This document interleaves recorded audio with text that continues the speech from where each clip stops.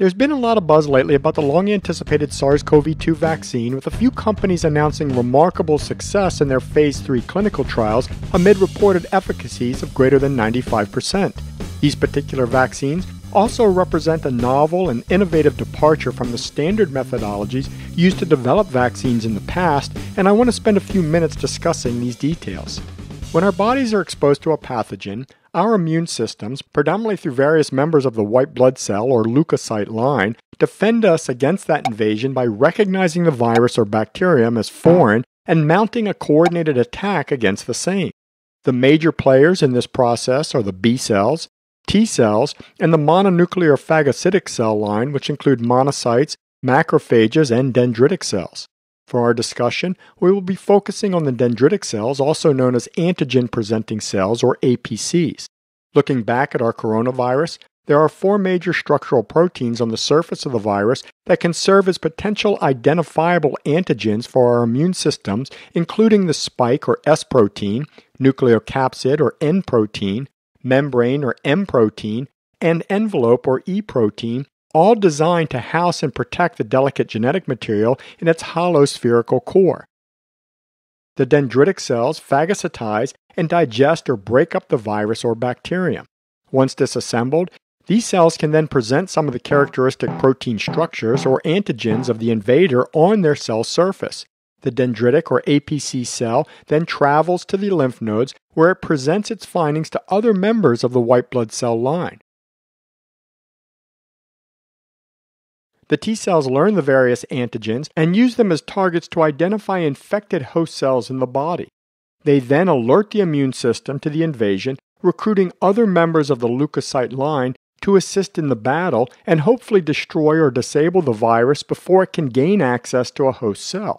The T cells can then destroy the already infected host cells, preventing them from replicating new viral particles. The B cells analyze the various viral antigens and develop antibodies that are specifically designed to attach to the freely circulating viral particles. One B cell line may produce antibodies to the spike protein, another to the envelope, and others to the nucleocapsid and membrane proteins.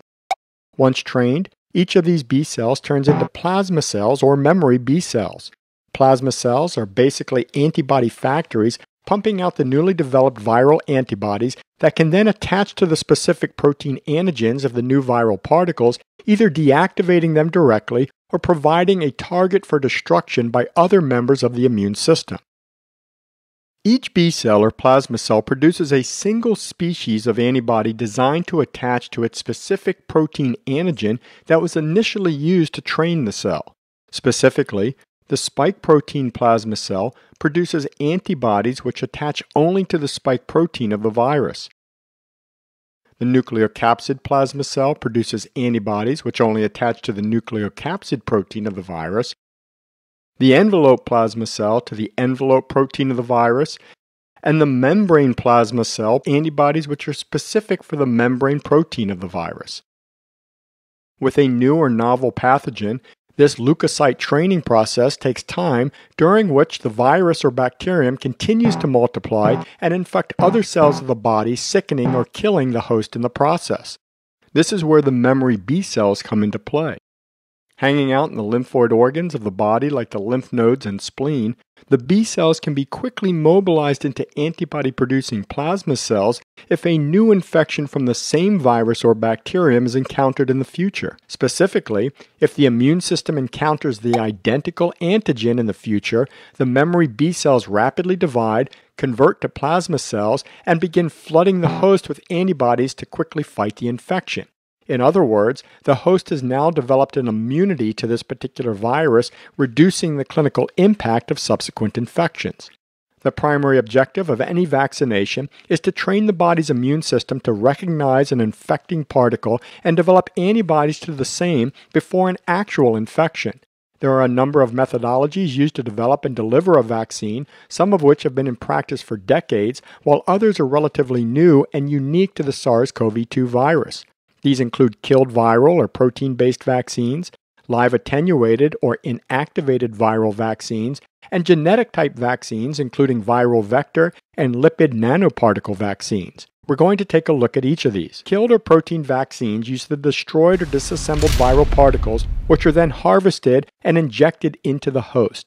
The protein components of the virus stimulate the immune response, developing antibodies and memory to the same, just like an infection with the actual virus without the disease-causing component.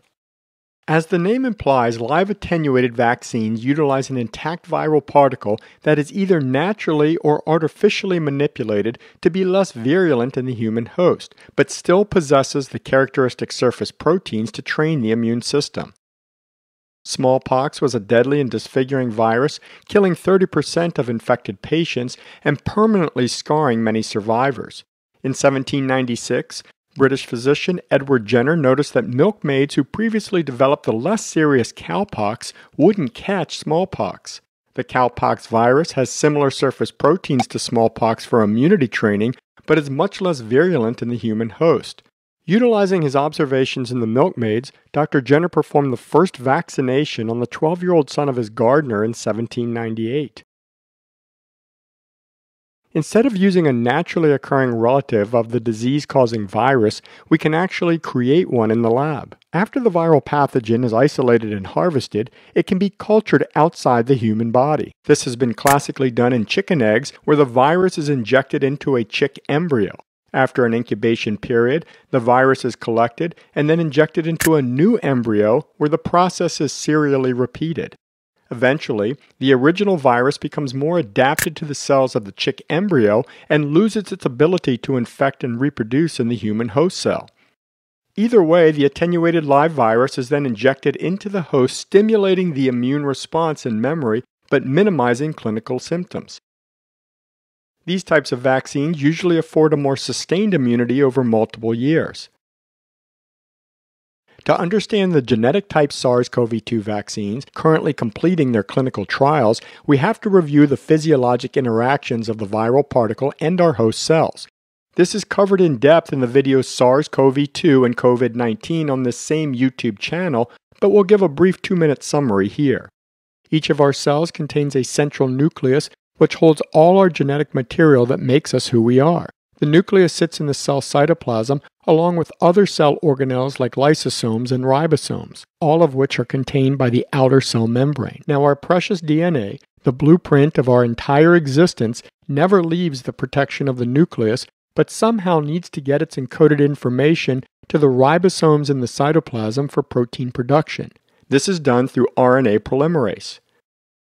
For clarity, we'll simplify our model, getting rid of the cell membrane and cytoplasm, showing you only the encapsulated nucleus and surrounding organelles. The polymerase reads the genetic code and produces messenger RNA or mRNA.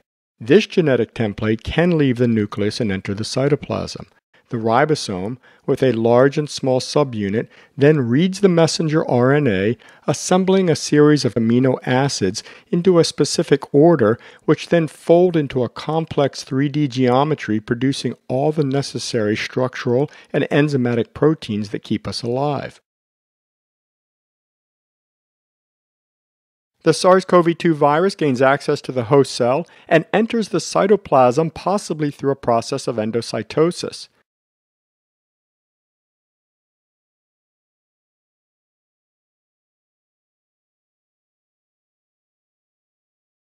Lysosomes fuse with the endosome, injecting proteases into the organelle, which break down the surface proteins of the virus and endosome, releasing the viral genetic code into the cell cytoplasm. Coronavirus genetic material is a positive sense RNA genome of about 30,000 bases, quite large considering some viruses contain a few dozen bases. Positive sense means that the viral RNA structurally resembles messenger RNA or mRNA of our host cells and therefore can be read and translated directly by the host ribosome. Scientists have figured out the segment of the viral genome that encodes for the spike protein of the coronavirus and are using this subgenomic genetic sequence as the core of their vaccination products. Since this sequence resembles messenger RNA, it is known as a messenger RNA or positive sense RNA vaccine. However, to do its job, the RNA sequence needs to remain intact while it is transported and incorporated into the host cell cytoplasm. Historically, this was accomplished with a viral vector. The virus is loaded with the genetic code, and the virus was then used to infect the host cell with the new genetic sequence. However, the current vaccines use a structure called a lipid nanoparticle for transport and delivery. Similar in structure to the lipid transport vehicles of the body, including chylomicrons, low-density lipoproteins, or LDL, and high-density lipoproteins, or HDL, they consist of a phospholipid shell which engulfs and transports the genetic code through the bloodstream. It's common knowledge that oil and water don't mix. To transport fatty molecules through our bloodstream, the outer wall of all lipid transport vehicles contain the charged phosphate group of the phospholipids and the charged portion of the free cholesterol molecules, allowing the entire sphere to be miscible with the polar water molecule in the plasma, while the center of the sphere contains the nonpolar fatty components of the phospholipids and cholesterol, storing the nonpolar triglycerides and cholesterol esters for transport and cellular delivery around the body through the bloodstream. Similarly, the lipid nanoparticle has a phospholipid membrane that contains and protects the delicate mRNA encoding for the spike protein to the cells of the body. Once the particle enters the cytoplasm of the host cell, the mRNA is delivered to the host ribosome, where it is translated into the spike protein of the SARS-CoV-2 virus. Remember, there are no provisions to replicate messenger RNA in human cells, as the molecule is produced through RNA polymerase from a DNA template in the nucleus. As such, protein production is limited by the volume of subgenomic material contained within the vaccine volume. Once formed, the spike proteins are then released from the cell and become available to train the immune system to produce antibodies against the spike. Remember, since the genetic sequence solely encodes for the spike protein, only spike B cells, plasma cells, and antibodies will be produced with the current mRNA vaccine. Memory B cells are created, and subsequent infections with the actual SARS-CoV-2 virus activate the memory B cells, quickly ramping up antibody production to the spike protein of the actual virus. The antibody binding to the spike protein may physically block the virus from entering the host cell through the ACE2 surface protein, or could mark the virus for destruction by other members of the lymphocyte community. As we wrap this up, a few things to consider. The mRNA and lipid nanoparticle transport molecules are quite delicate, requiring transport and storage at ultra-low temperatures of about -70 to -80 degrees Celsius, likely increasing the cost of production and delivery. The reported efficacy for these types of vaccines has been upwards of 95%. That is a statistical analysis based on the number of test individuals in the vaccinated group that developed COVID versus those in the placebo group that developed the same disease. Effectiveness, on the other hand, describes the ability to prevent disease in the most susceptible members of the general population. With the vaccine only providing immunity to 1/4 of the potential antigen targets of the virus, the fact that many patients with a SARS-CoV-2 infection are completely asymptomatic, and the still poorly understood mechanism of virulence in the sickest of patients provides a lot of uncertainties. As more countries approve the vaccine for use, the next few months should help us determine the actual effectiveness in the general population. Finally, keep in mind that smallpox is the only virus that mankind has completely eradicated from the population, and it took a very long time. Smallpox killed 30% of its victims and permanently scarred many survivors, making it clinically quite evident when someone was infected.